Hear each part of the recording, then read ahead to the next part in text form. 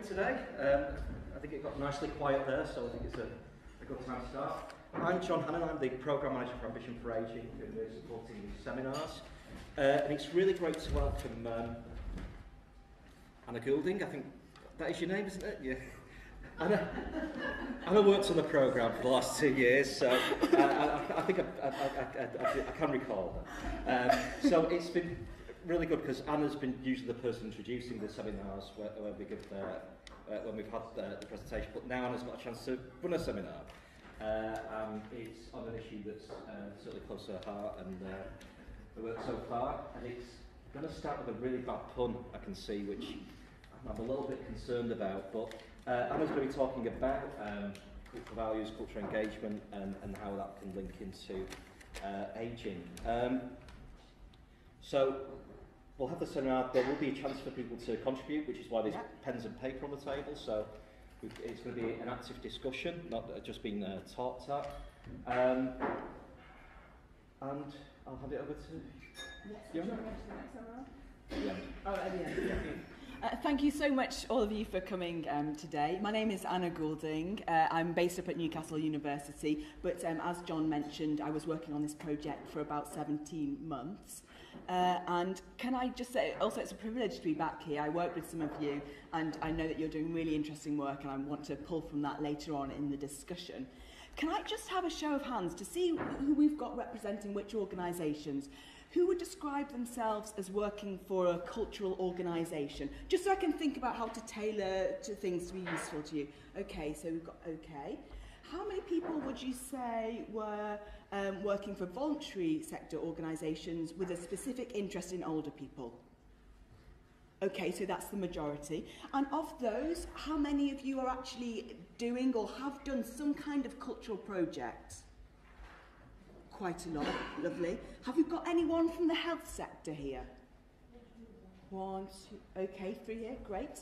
And are there, John, have I missed out any important, have we got any people,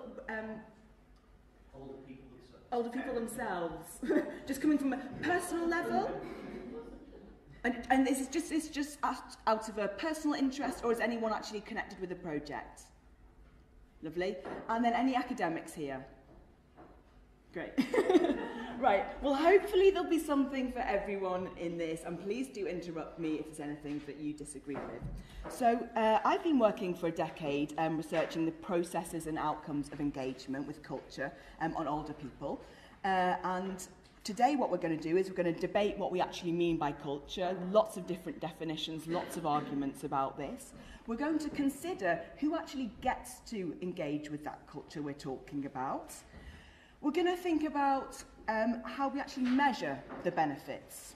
And then on a slide, I want to bring a level of criticality in there when we're thinking about measuring outputs. And then I'm going to take more of a slant and look at the actual research investigating and the wellbeing benefits, and see how that might actually, some of those underpinning ideas might actually help you measure or make the case for why we need the public purse to be directed towards cultural projects. I'm going to show you some quite fun and inventive projects which might be inspirational, and I really would like you to tell me about the projects that you're developing, and particularly from the practical to the theoretical. What are the problems that you're finding, and you know, what do you need from academia, what do you need from different sectors to help deliver your work? Does that sound okay? Right, so first of all, what I'd like us to do is, now choose your example carefully here, because I am going to ask for some examples. But really, if we're talking about whether culture is important to us, I want us to play Desert Island Culture. I want you to have a think for a moment on your own about an example of a song or a painting or a film, any piece of art that you saw which made you think differently about things. And I'd like you to really immerse yourself back to when you heard that track and it changed something. And I want to think about how old you were, where you were, where did you want to be, what mood did the artwork invoke, did it change the way you act, or did you just forget about it? Did it change the way you thought? Did it stay with you? Have you revisited it in later life? When you heard it again, did it not quite have the same impression on you? And if you hear it now, what does that make you think? So just to have a minute to think of Think of that, because we're trying to get at whether this is important to us or not.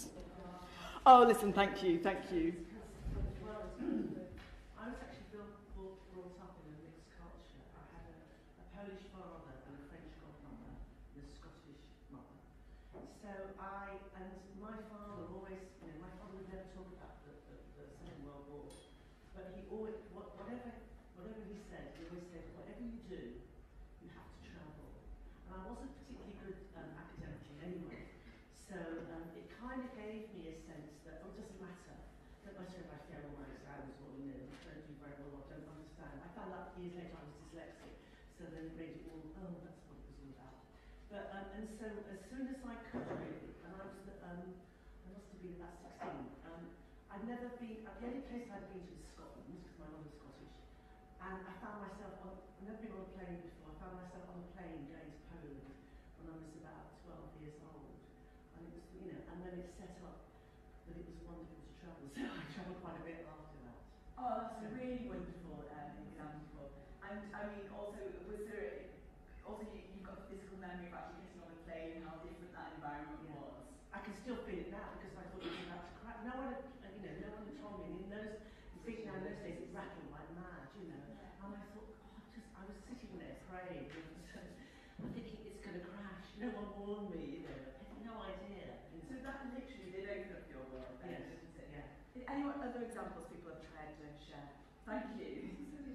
Oh, we like silly examples. Go ahead. I was completely obsessed with Fiddler on the Roof. Can you speak up a bit, please? Speak up, because I'm not the only one. Sorry, I've got a very soft voice anyway, so I struggle. I was completely obsessed with the film Fiddler on the Roof. And it was the first time that I had sort of, because I come from a mixed family as well, and it's quite complex. And it was that whole excitement about seeing a culture living. And for me, the emotion of the songs and the situation of people who are being chased out of their villages, and I still work now in a social enterprise that brings cultures together and educates people about different cultures. And obviously family was an influence on that, but also that film is very, very memorable to me. So that's had quite an impact then, probably. I'm Russian because of that film. Right. There we are. That's quite substantial. May I add to that what that lady's just said? You possibly don't know, but tonight at the Longford Suite, which is Berry, do you know whereabouts I mean? They're starting a series of films, I think every month, for old people for £2.50 a term, and tonight it's Fiddler on the Roof. 7:30 at the Longford Suite. Can we have one more example? Would anyone like to give one more example? Oh yes, sure. Again, it's about travelling. I went to see We're All Going on a Summer Holiday. When I was 16, and it was pouring down with rain. It was actually this old cinema, which you close to remember, which is now building in Stretford. And I think that definitely contributed to me travelling the next 25 years. Because although you've seen colour in the cinema, most of that was showing in Hollywood, it wasn't showing in Europe. Never seen those things. Or shoes that were like that. Again, with the travel. Thank you. So there we've had 3 examples of people where it has actually impacted on your life or your thoughts and perhaps what you thought about things, so thank you for that.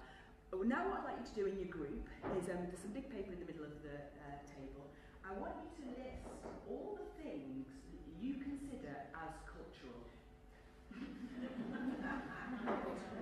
Everything that you think is cultural, you can define it online. I'm going to ask you to do that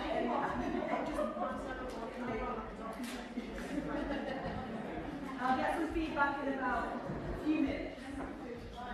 Hi, everyone. Can we wrap up now?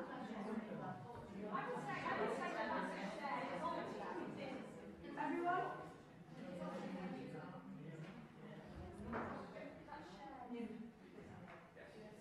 More similarities and differences across the different tables.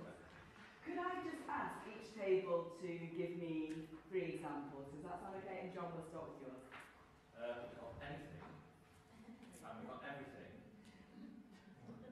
We have Nothing. this is on. I'll just shout it.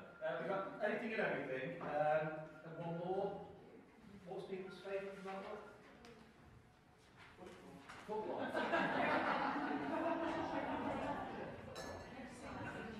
Right, thank you. So we've got to the three main categories. Great, thank you very much. Anything missed out? Anything that doesn't fall at the end of everything then? Anyone else? Things like manners and identity, belonging, education, including informal education that you might get in the community, and tattoos. Perfect, very good full range. I was only joking, by the way. Right, this here, could you give me 3 more examples perhaps that John didn't give? We said attitudes and perception and disability. Very good. That's architecture. Visual arts. Morals. Lovely, thank you very much. Middle table.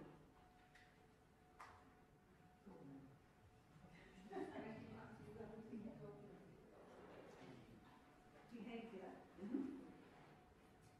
Language. Relationships. Thank you. Table 11. We talked about music, painting, books, especially in relation to having reading groups where you could exchange information and ideas with other people. Lovely, thank you very much. And the table down here. Oh, no, I don't need it, I'm hungry. Family structures, sport, food and comedy. Lovely, thank you very, very much. So, we've got, actually what's interesting is the ones that you highlighted there were really around values and behaviours, which is very interesting. And we've definitely got the everyday in there, lots of everyday forms of participation there. What's interesting is how few examples there are actually of kind of art galleries, museums, those traditional forms, which is interesting in itself. So just to go through my kind of the examples, so walking and going to look at sites of natural beauty, people doing, I believe it's yoga on the beach, the Blossom Festival in Japan, the Lake District, Crazy Golf, a pub in Manchester, Great Walls of China, visiting heritage sites. I think the Great Wall of China is that what it technically is? World Heritage Site. This is an interesting one here. This is people in a restaurant, but they are both individually actually looking at soaps on their phones. So that's a very interesting form of cultural participation. They're both sitting next to each other, but not engaging with each other, but both actually watching the same thing, which is, I think, a very contemporary thing that we see these days. Shrove Tuesday. This is a lovely free concert in the Whitworth. Students from the Royal College of Northern Music. Board games. Playing the harp, a musical instrument at home, walking in the lakes, Halloween, visiting churches. No one mentioned a place of worship actually, did we? Did anyone have that on their sheets? Oh, you had on the sheets, lovely.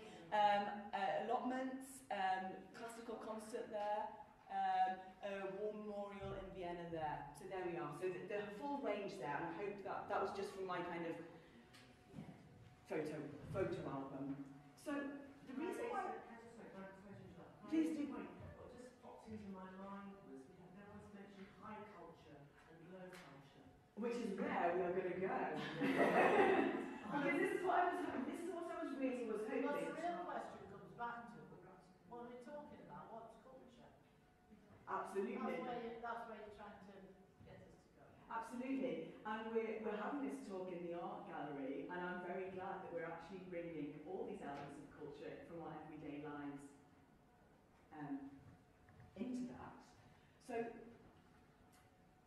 when we talk about official or legitimate culture, culture, so this art gallery here, it's culture that receives social legitimation or institutional support in a given society, and often it's identified with bourgeois culture. So a set of people have decided what we think is important, and we're going to make sure money goes towards that.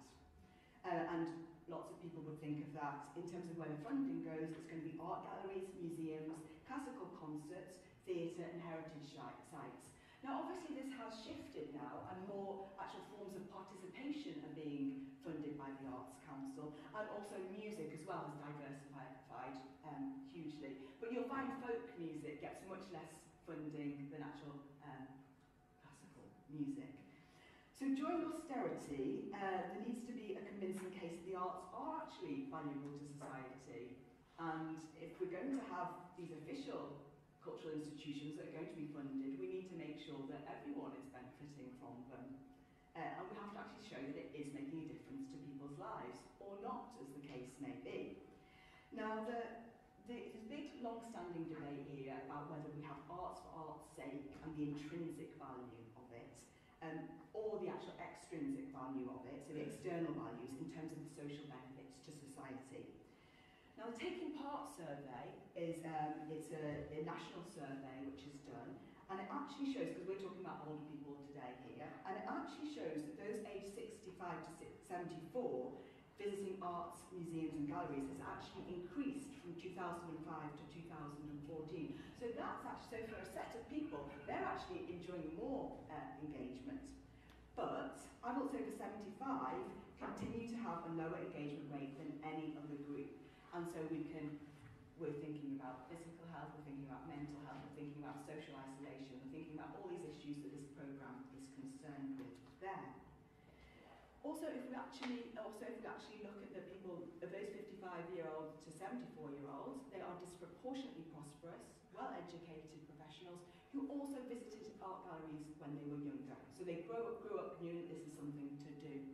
The visitors are unlikely to be black or Asian in that age range, and arts participants in particular are most likely to be white.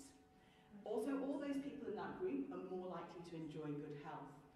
So really, when we're talking about the public purse going towards official cultural institutions, there is a question of equity, and I suppose a lot of us here are trying to make sure that more people can enjoy what we benefit from. If we actually compare this to other survey data, did anyone come to James Nasru's talk last year? Well, using his data set there, the English Longitudinal Study of Ageing, they looked at a big data set over a time period, and they found that actual cultural participation did not change with old age and retirement. So those still coming through are still better educated and healthier and more active than the older age groups. And they actually argue that post-retirement, actually participation in these cultural activities actually replaces work for a set of people. So some people, it's a great opportunity, you're doing more of it than you ever could before, but obviously that's not the case across the board. So we're really, if you look in academia really, we're looking at how the unequal distribution of these forms of social participation is actually quite a crucial component of social inequality in old age. So it's not only representing the other health inequalities that there are, it's also serving to actually reinforce those inequalities. So if you've got a group of people who are using the arts to define their identity, and if the social relationships they get and the cultural knowledge they get is a useful resource which they can convert in different spheres, then that's actually meaning that some people are really benefiting, but some people are missing out. Obviously, it's a period of austerity, and Arts Council budgets have been absolutely slashed. And there's also questions of how money needs to be shared out geographically. For example, we have 2 opera houses in London. Now, there's an argument there that it brings in tourist revenue, but how much are people from elsewhere subsidising those opera houses? Also, the other thing is that with the slash budgets, often it's actually the education or the outreach officer, those kind of roles, which are reduced down. So they're the very roles which are actually trying to make culture more accessible across socio-economic and ethnic and gender groups. Okay. So, if we're talking about valuing official utterly honest here. I'm just picking art galleries because we're actually in an art gallery today. And who here has visited an art gallery before this one today? Okay, so that's everyone, and that was perhaps an unfair question anyway, because if you hadn't visited, you'd feel quite the odd one out in the situation. And I want you to actually be quite honest about this. When you used to visit them, were they boring? Were they great? Was it something you were exposed to when you were younger and you found it dull, but then you revisited it later in life? What did it make you feel? What do you associate with it? And then in terms of also, so when did you first go? Did you go with school? And then also, if we're looking at actually whether we think it's valuable, often this is a useful question. Would you actually take your children or your grandchildren? Is it something that you think is important for the next generations coming up? So could I ask you just to talk to your partner, perhaps, honestly, about last time, what you actually think about art galleries? If you don't want to choose art galleries, choose a museum or a heritage site, one of those official ones that I've just been talking about. Is everyone clear of what they've been asked to do? Does that sound okay?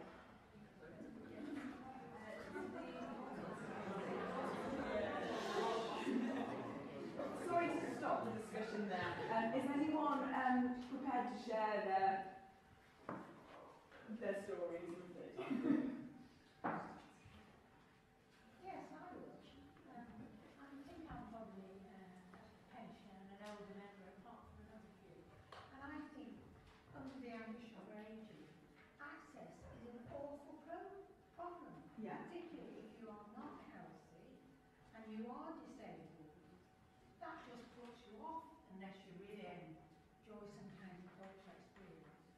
Can I ask you, did you used to enjoy visiting art galleries? Yes, more? and I still do, but fortunately I can drive. Ah, But okay. the two old ladies that I visit who are quite good can't do this. They have to rely on ring and ride, which is stopping, or taxis, and they would love access to this because they're very lonely people. So all this they can't access to. And when you get here, if you're disabled, nobody knows anything in this art gallery this morning. Nobody knew anything about anything or access. In other words, it's a big barrier. A big barrier. So for you, your experience of art galleries, you have enjoyed them, they're very valuable to you, you think we should have them, but perhaps we should make sure that funding goes towards front of staff being helpful, know what's going on in the business, transport to and from, disability access, lovely. Did anyone talk about actually visiting an art gallery and what it made them feel and what they associated with it? And it can be negative or positive. I don't want to, be just an advocate necessarily. Oh, Magica or Sandra. What I thought about was when I was little, every Saturday, I grew up from Preston, and every Saturday my mum would take me with the shopping trolley to the library, the Harris Library, the Preston Library, and there was an art gallery in the actual library. And every week I used to get the books, and I used to see this painting called Pauline in the Yellow Dress. It's a famous painting that's been housed in Preston for years. And that used to be my treat, really, just wandering around the art gallery. I didn't know why I liked it. I didn't have any attachment. I didn't know it was culture. I didn't know this. I didn't know that. It was the experience of seeing the images, and it was a very personal interaction with the paintings that I had, which has led to an interest in film and photography, which I still have. So really, it was about, I didn't attach any meaning to that. All I attached was I enjoyed the experience of looking at these beautiful images, and that was it. And I don't think my mum had any intention. I think she just let me roam around the art gallery while she picked the books, basically. There was no intent, there was nothing there. It was just about being given an opportunity to just explore something. May I add something to that? Of course you can. Desert Island Discs, a long time ago, Snowden, the son, Princess Margaret's son, was on, and he was asked about his mother and where they went, and she took them by arrangement to the Portrait Gallery in London. I don't know if anybody ever heard this or heard about it, but he said that before they went, she had a picture, I forget which particular one it was now, and they looked at it before they went and they talked about it. So they went, the kids all, the two children, to see this, and they looked and they drew bits and they talked about it and so on. And then they finished and she said, right,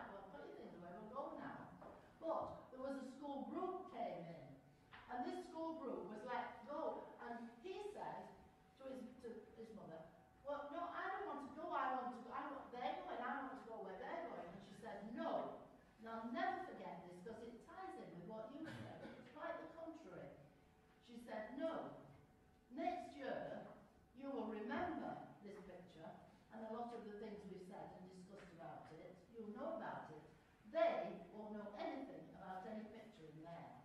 Now that's always stuck with me, but it's different from what you're saying, that you just liked it and it gave you a feel for it. Yeah, and I was given the freedom, and that picture falling in the yellow dress is actually now on my kitchen wall, not the original print, it's just a card. It wasn't, you don't think about it, it's just a feeling, it's just a reaction to something. That's what I think was important, and being allowed the freedom to do that. That's so interesting in the light of what he said about who's not written the picture and the way how to learn it. But maybe the expectations on him as a young lad are completely different to the expectations we all have from him. Yes, thank you for both those examples. I think that's a lovely example of where that kind of innocent, untutored experience wasn't sort of crushed by formal education, perhaps. Does anyone have, and that didn't get knocked out of you later, sort of thing, which can happen. Did anyone have a negative association? Oh, John. Yes.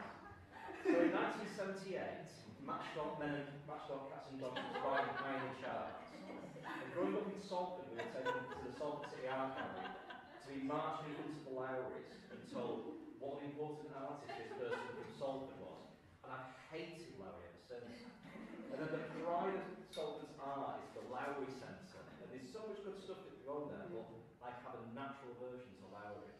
Because I was forced. And can we break it down what it was that you hated? Was it the fact that you were just forced to, was it that you were being forced to do something and told it was good? Or was it that you didn't like the images? Or was it the fact that you were in a group? Let's get to the experience. What was horrible about it? Oh, it was Was it boring? It was boring because my gran and my parents were always talking about how things used to be, and then we were showing images of how things used to be. We were saying, yeah, it was like that for me. I don't care. Were you just an awkward miserable kid? Were you just an awkward kid? You know, were you just one of those kids who didn't like anything?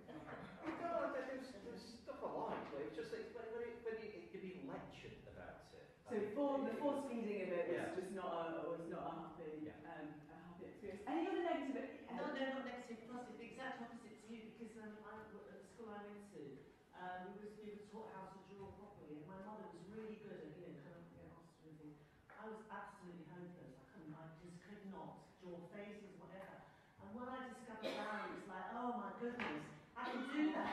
And I did this. I bought loads of Larry stuff. I'm just surrounded by it. I just love it. Partly because it just made me feel, I was made to feel like I can't draw, so give up. Never put your going to art classes. Even the art teacher said, you know good, go there.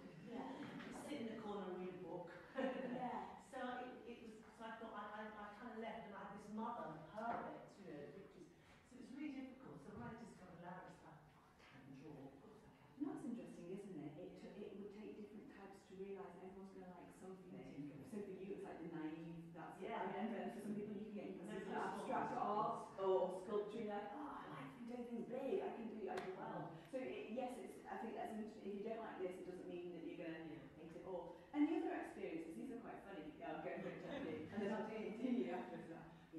I don't recall ever going to an art gallery as a child. We never went as a family, never went with school, never went at all. I didn't go until it. Although I was an avid reader, and we go to museums and things, but art galleries weren't part of it at all. And so I don't think I went until as an adult.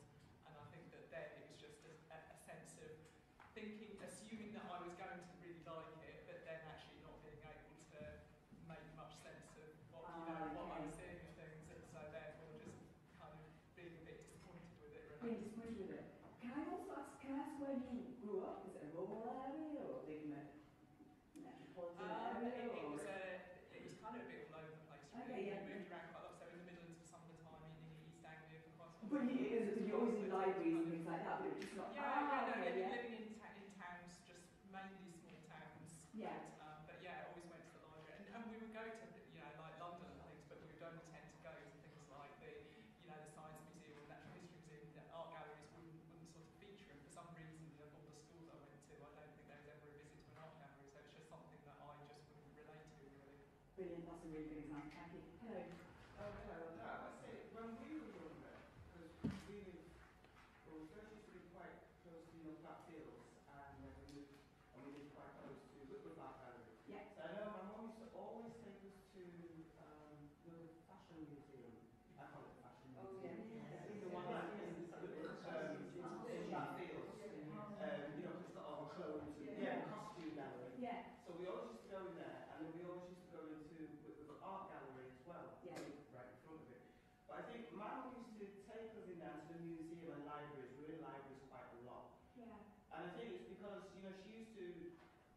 because we're of West African heritage, and she used to want to show us and teach us about art, you know, and probably the differences in culture and art, of African art and culture, and what we call, you know, British art and culture. But also, you know, taking us into those spaces, because, you know, we can go into those spaces. And so I think I've always grown up knowing that those spaces are available, those spaces are there. So when I started doing a lot of my work, you know, in and around my side, and we used to hear a lot, you know, from people, and sometimes my peers, that, oh, the art gallery is not for us, or this place, it's not for us, it's not for us. What we started to do was a lot of our events that we used to do. We used to do quite a lot of events in Whitworth Art Gallery, e.g. our Peace Weeks, mainly to bring people, you know, into those spaces, that they can see what the space is about, get a feel of the space, and basically know that that is an open space and a free space for people to come in and use. Which is what I was talking about, you know, with Sandra, that even now, you know, especially now we've done up with that, and it's really lovely now. It's well, you know, gorgeous, isn't it? Yeah, it is. But just to know that that is a space, whether you're into arts and culture or not, it is a space that you can go for peace, for tranquility, just to be by yourself, or just to be with other people. You know, it doesn't necessarily have to be about the art. You might not even understand the art. Oh, can I just, yeah. That's really, and can I bring it? I think that's really nice the way you've also brought up the space, what it's like as a space. I mean, I know that art galleries are commercial. You've got coffee, you've got the shop, but it's a non-commercial quiet space, isn't it? And I think that is quite, which is, we obviously can find other, you know, religious places of worship that have that same feeling. But so for me, that's an interesting thing, the actual environment of the art gallery. But also, that's a lovely story as well about the fact that you were then quite, because you had felt that you'd been made to feel comfortable, and you want to do that for other people as well. I think that's what a lot of us feel here. Thank you very much. Hello. Can I just add one little thing to the library story? Please do. Because I can understand where that person is coming from about interpreting it or, you know, understanding what you're looking at. As an art student, I was talking to me more about Ellis Library, and she was from Salford, and she said, well, it used to be our rent collector. And immediately it all fell into place, because he was quite isolated socially, but he did go into all these different homes where people struggled, you know, 6 or 7 children in a 2-bedroom house and all the rest of it. And immediately the social and economic and cultural values all fell together, and I got an understanding of library in that whole sense. John, very much. You heard that? John, don't hear that.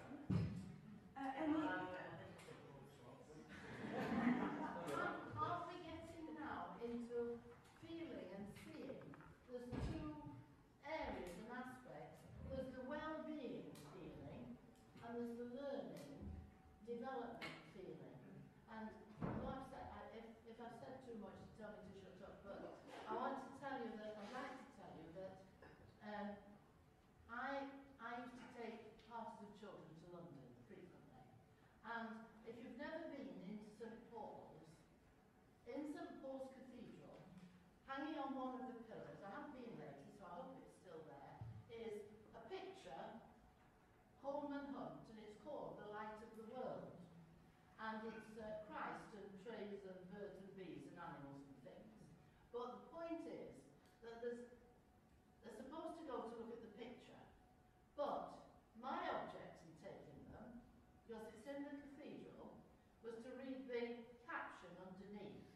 And the caption says, "Any good I can do, let me do it, for I may not pass this way again." Now I've had generations of children go and look at that picture and learn it, write it down, and it has to be included in their write-up for me later.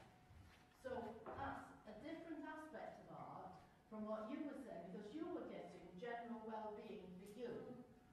I was using it, that's the word, isn't it? I was using it as a medium for a message. Yes, yeah, lovely. I think that's quite significant. It's just come to, it's because Harold said to me, because Harold knows about that story, and Harold said, what about when you went to St Paul's? So I thought that quite sums up, doesn't it? And I'll touch on later on sort of education and also like mastery and things like that, how that is actually quite related to well-being, isn't it? Feeling there's a because it gave each other, I felt good that I got them to see and to study and to get this message, and I think that they felt good because they connected with it. And also that brings another nice example. When we were taking older people to the art fair, what they liked is the fact that they could then tell their grandchildren about it. For them it was an opportunity then to feed back into society, and that's how they felt they were contributing, and that was quite important to their well-being. So thank you very much for bringing that up. Thank you. Any other examples of what visiting an art gallery you associated with it? Thank you. So we've got we'll have these two more examples and then we'll go on to the next thing. I feel that because there's so much regeneration going on throughout the whole region, that a lot of artists like Alice Riley and more Helen Riley, and there's another one that's got an exhibition on now in the Salford Art Museum that I can't remember his name, but I certainly intend to go, and they have captured what the city looked like, 20 odd years ago and beyond, and then you can relate to what the changes that have been made and whether they're good or bad. Storyboard. Yes. So that's a really good point there, and so people that can help people adjust to changes that are happening over the course of their lifetime. And perhaps I think in a place like Manchester, when you're walking around and you look at the architecture carefully, you see how beautifully made the older buildings are from the Victorian period, and they're often captured in these pictures by the local artists. So I think it's become a valuable learning exercise for the children and adults as well. Thank you very much. This is a lovely example. We'll just have the review and then we'll move on to the next stage. I was always very interested in drawing as a child, but we never went to art galleries. But when I was in the sixth form at school, we were taken for a trip for a whole week, and we had a very forward-thinking art teacher. He'd probably get the sack now, but he made sure we knew how to use the buses, how to use the tube, and that we knew what to do in emergency, and then he just let us go. We had a plan. We had to go to certain galleries, but he let us do it how we liked. And that was one of the most phenomenal things. How old were you? Sorry, how old were you? 17. Okay. So, but with all health and safety and safeguarding, not these days, it probably wouldn't happen. But at that time, it was a fantastic opportunity.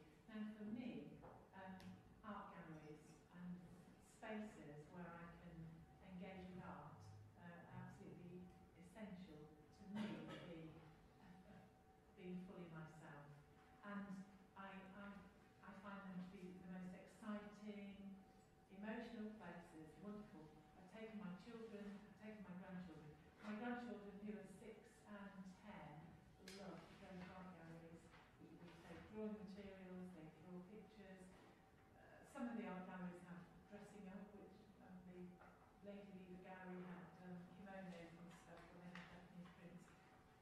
They adore it, they really enjoy art galleries, and I think there is something really profound about being able to be in a space, not just a physical space, but an emotional and mental space with other people who see the world differently. And I just find it one of the most powerful things. So you really like being exposed to different subjectivities, don't you? That helps you from an existential kind of view. If when I'm older and I can't get out and about, I'm not sure that I'd want to go on if I couldn't continue to do those things, actually. Thank you very much. So it's quite a fundamental core thing to how you feel about it. Absolutely. Yeah. And I don't even have to like the work. I mean, it's a really strong... And my daughter went off and did art history at Manchester University, so she obviously didn't think it was too bad next to her. Thank you very much. Well, thank you for those different responses. They seem to be largely positive, actually, apart from John's. And what's interesting is that no one was intimidated or felt they were exclusive. No one had an attendant telling them not to touch. No one had a bad experience like that. Oh, right, but you overcame. So that's quite interesting in its Going to see Rachel Whiteread's stuff, and I mean, makes you want to touch it. You want to touch it, don't you? But actually, they just say, don't touch. You're standing too close. But it's frustrating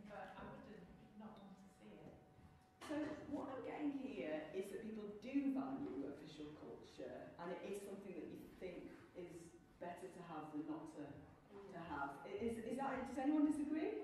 Think about people visiting in terms of their well-being, and we let people define it. I think really the difference with the research is we're trying to understand what's going on, we're trying to bring a critical element to it, and we're not trying to straightforward advocate. I should say that these slides will be available afterwards, and you can look at my work if you wanted to see any of this in more detail. If you need to use any of this to make a case for the work you're doing, there's lots of stuff published on this, so that won't be a problem, but I am going to rattle through it now. So we were talking about how visiting would impact on people's well-being, and we looked at how your social and cultural capital and your identity capital, how they both influenced how motivated you were, and then also what actually happened in the interaction, how you discussed that art, the terms you used, and then what you got out of it afterwards as well. And unsurprisingly, the educated white middle classes brought something very different to people who had not benefited from different education, both in terms of the relationships they got out of it and the opportunities. But what was really interesting about this work was with groups who had really been rejected contemporary art. By the third visit, they were embracing it and learning the language and looking at how other people used the space. So I thought that was very interesting. Within 3 visits, people who had felt absolutely excluded by the regeneration of the quayside were actually getting something out of it. Okay. So now we were thinking really about well-being in older age, and we were thinking about this idea that it seemed to be very important, this idea of sort of bouncing back through adversity. So we've just put together something here, and we've got actually some of the contributors in the room, we're lucky enough to have them, and we were looking at a range of creative or cultural projects. Now I'm going to just make sure that I say everything so I don't miss anything out. And so we wanted those not necessarily associated with the arts. So for example, we had gardening in there, we had interventions from people in Chile after an earthquake had struck, we had people designing housing, we had participatory theatre, Mim's and Jill's chapter on that, and Jackie did a wonderful chapter on craft. So we're really thrilled to have them here with us there, and we did some work with dementia as well. And the reason why we included so many different forms was because we were wanting to see what skills those different art forms brought, which people might be able to then apply to different areas of their lives. So for example, the craft in Jackie's chapter, very different, that kind of technical mastery, very different from the kind of expressionist art that people might use in another form. And in Min and Jill's chapter, looking at participatory theatre, this real dialogue, you're creating these meanings, and you're using the voice, the body, the imagination, all those coming together. So what that might do in terms of helping someone become more resilient. And can I just ask if anyone uses the term resilience? Okay. And so one of the things as well was we were using creative participatory methods as well, because we wanted to really make sure that older people themselves, whether they thought it was a relevant term or whether they thought it was just policy speak and not at all relevant. So that was one of the important elements of this. So what do we mean by resilience? Well, we saw it as a combination of environmental and individual factors. We wanted to see it as a negotiated process rather than as a trait that some people are lucky enough to possess. We see it as something that we can help develop in people. It's not just that some people are tougher than others. We were very interested in the ordinary magic of human adaptation, and a lot of the work on resilience looks at reducing these risk factors. So obviously we need housing which can withhold earthquakes. Obviously we want to actually reduce poverty. We want to try and reduce the risks where possible. But we're also interested in whether people can bounce back despite adversity, and perhaps even because of it. So actually having these knocks, how it then actually strengthens you as a person. In terms of creativity, we're really seeing this as seeking an original solution to a problem or a challenge you have. And we're both looking at 2 aspects. So how sort of engaging in culture, how that actually might help you thrive in the face of acute stress, or indeed just normal everyday life transitions associated with ageing. But then also how you could apply these creative skills to other areas of your life, and not just make you able to cope with these these life challenges, but give you a sense of thriving, really. Now, in terms of the big argument here, and I think this is why I started off with what we actually consider as cultural engagement, and we've talked about lots of other forms of social participation, and obviously all forms of social participation are important and bring something. But if we're actually looking at official culture, and you know, why are we going to pay money towards this and not bingo, we need to look at what is actually going on with the actual artistic encounter, if you like. And so we see this in sociology. A lot of the work can look at the barriers, before someone comes, what they bring to them, how that can affect motivation to actually engage. So what we want to do, and just focus on that really, and what we want to do is see both of these coming together. So what the person brings in terms of their experiences, their baggage, whatever, and then what actually happens when they, you know, when they meet this artefact, what is it that stimulates this encounter coming together? So that's where we can make the argument about why we're going to support opera as opposed to something else, or whatever one it is you want to choose.